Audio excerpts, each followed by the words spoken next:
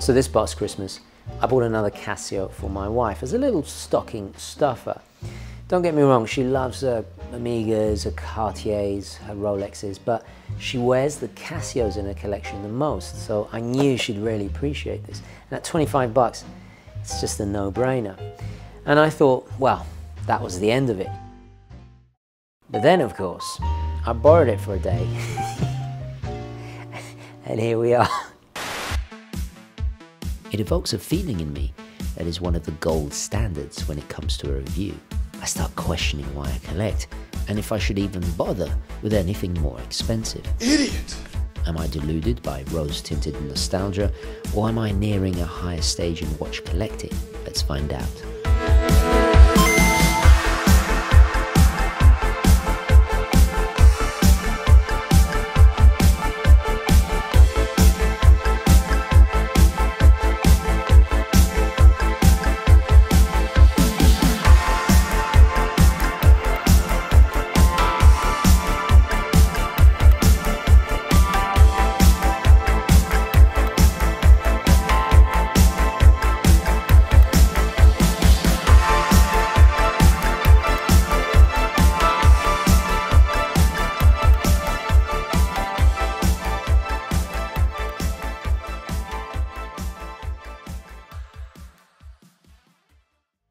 Okay, hi guys, and welcome to the show, to another unsponsored, independent, and maybe a little bit biased, as I do love Casio, but yeah, another independent review. Do hit that like button if you want to see more videos for free like this. It's the best way to support the channel.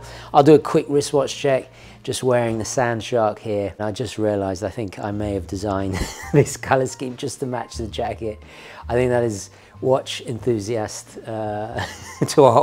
taking it to a whole new level.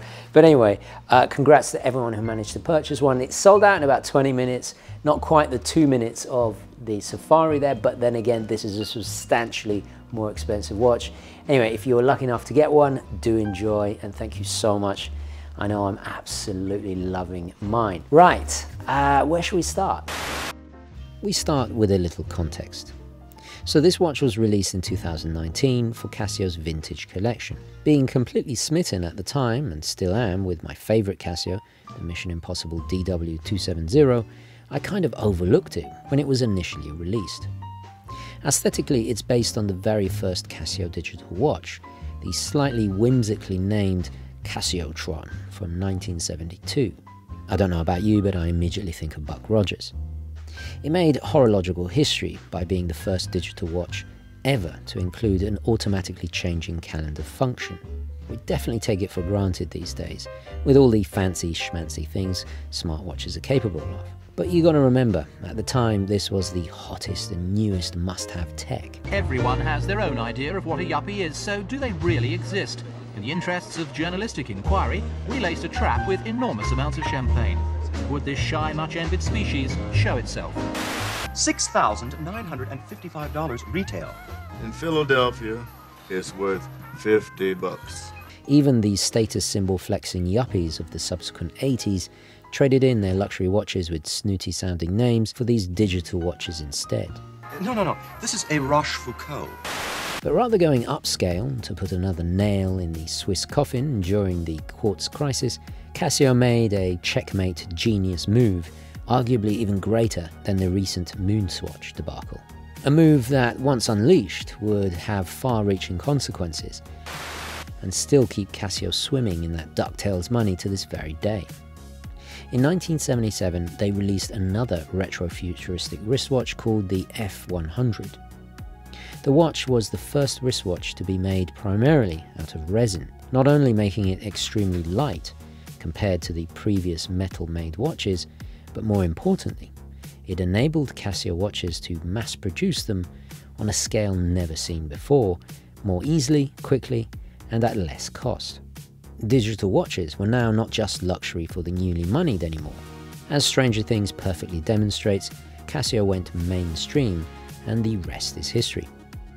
So why are we talking about the F100? Well, it was a really important watch for Casio. It was a turning point because before the F100, Casio was almost like a luxury brand. Well, not a luxury brand, but it was seen as aspirational. It was cutting edge tech. It was the newest toy for those that could afford it. And then with the introduction of the F100, we saw their resin material really take off, and Casio became more mainstream, more accessible to more people. In recent years, Casio have tried to reintroduce full metal, because you see the A700 here, it's not actual real metal in the case, just stainless steel in the case back and the bracelet. It's actually made of some kind of plastic, faux metallic looking. I mean, it looks the part, but you can tell because of the weight of it. As you saw in previous reviews, not everyone is willing to pay hundreds of dollars for a full metal Casio like this. Strange, the full metal G-Shocks rarely took off, but these watches didn't, and I think it's because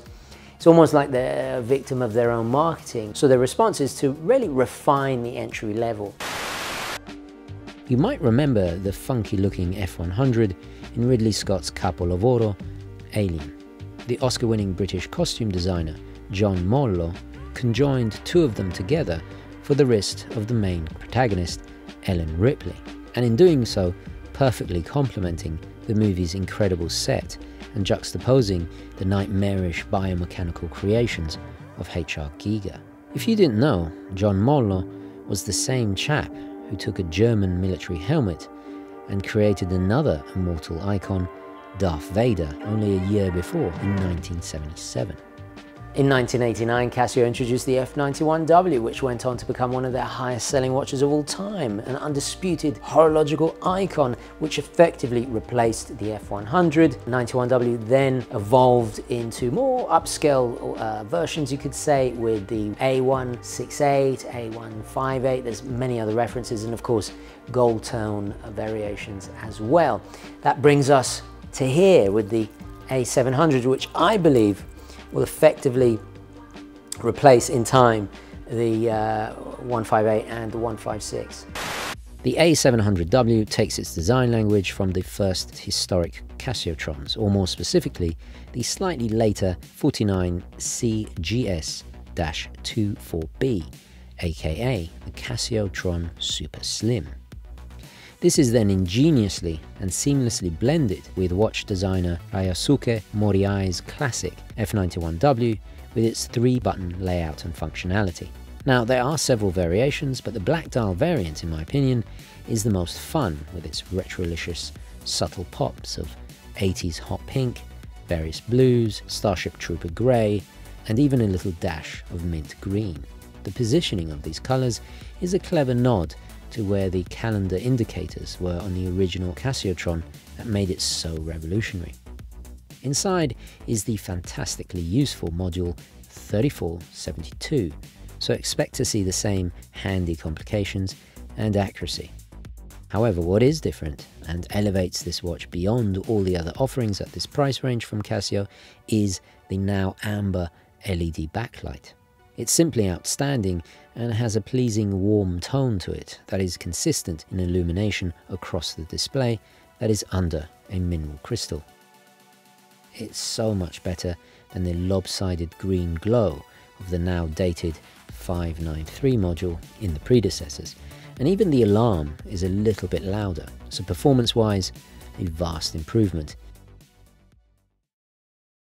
Another thing that suggests that this is going to replace the 158 in particular is the sharper, more angular, it's less rounded edges, more 80s rather than the Casiotrons, which are more curvy, more 70s. This is very Giugiaro-esque, you could say. I look at it and I think Countach, you know, immediately, right? And a Casio.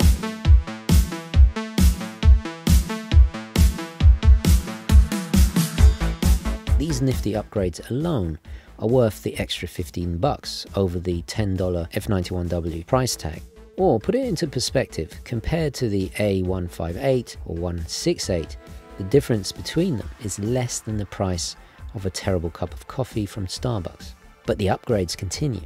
They also managed to shave off over 2 mm in height compared to its predecessors.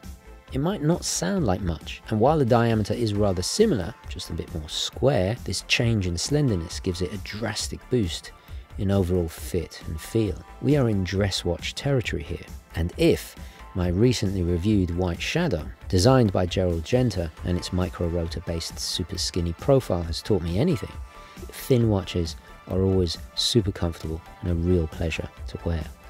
The Universal Genève, you're rarely limited to formal attire, unless of course you do a Keanu Reeves with his recently discussed sprezzatura of mixing it with casual clothes. But this, however, you definitely can wear it more casually or more formally, no problem at all. It has that super versatility, and I think it's down to its retro-futuristic aesthetic. The bracelet will certainly be a bone of contention for some, and while the original super slim Casio came on something similar, they took a leaf out of the databank DBC 611's book with its wider and elegantly tapering flat rectangles, consisting of, unfortunately, cheaply folded links. We see the same stainless steel adjustable flip and lock stamped clasp, which while unquestionably rudimentary, it is undeniably very practical to get the right fit.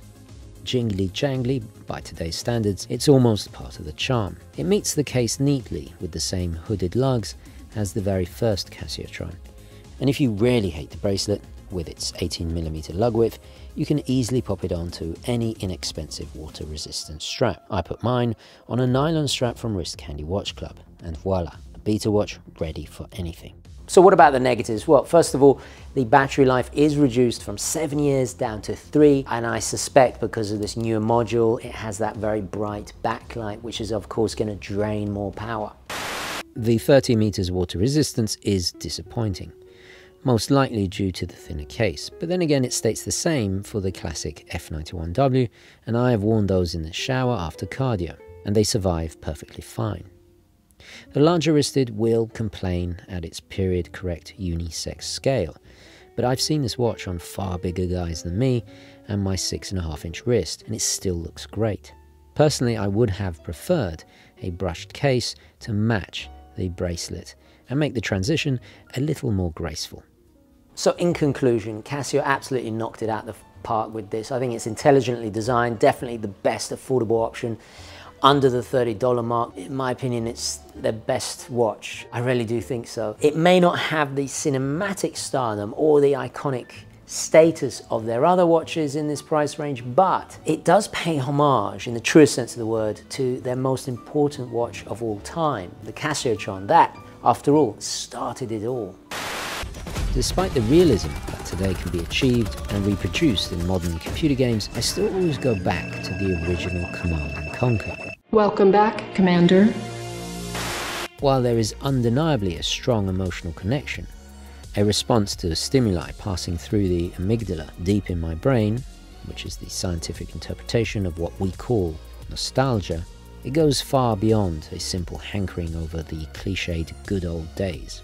I play Command & Conquer and rewatch classic movies or listen to old favourite music, not just for that warm, fuzzy feeling of familiarity, but because they are good, they are fun, well made, and cleverly designed. The same way watches may seem to be dated compared to today's technology, John McTiernan's Die Hard or Vittorio De Sica's Ladri di Biciclette might not compare to what they can achieve in Hollywood today. But like this Casio, the newest stuff more often than not fails to be as fun, financially accessible, lovable, or compelling. In previous videos, I have discussed the rather insidious manipulation of nostalgia in modern marketing. There's none of that here with Casio. When I see somebody out in the wild wearing one of these retro-inspired digital watches, I automatically want to talk to them. Not something I can say for all the uninspired derivative smartwatches or the overly ubiquitous Rolex Submariner. So there we have it. Let me know your thoughts down in the comments. Perhaps you own this watch. Do share your feedback. What would you like to see from Casio? What is your favorite Casio under the $30 price point? Do share that as well. Don't forget to like this video, very important indeed, and I will catch you in the next one. Thank you for watching. Onwards and upwards. Ciao.